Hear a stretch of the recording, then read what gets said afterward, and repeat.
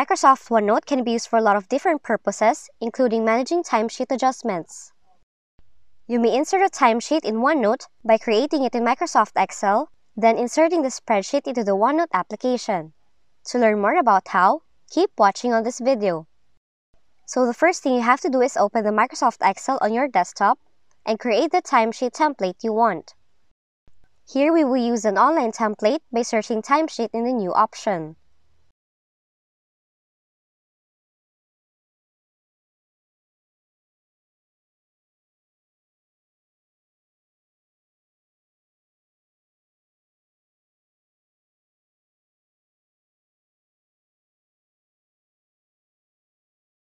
Once you have an edited timesheet, save the file by going to the File tab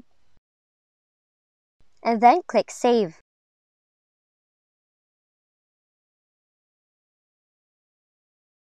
Then, launch your Microsoft OneNote on your desktop and select the page you want to insert the template.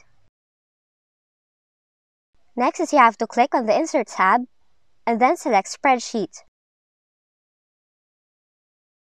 Locate the file you want to insert and then select Insert.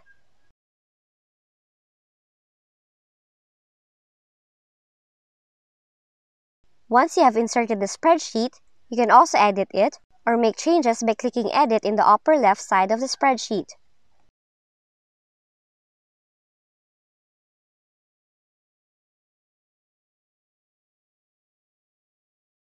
Now, after making changes or editing the file in the Microsoft Excel, save the file,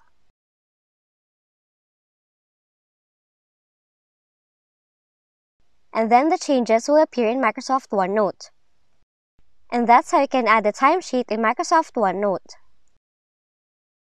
If you found this video helpful, kindly like and subscribe.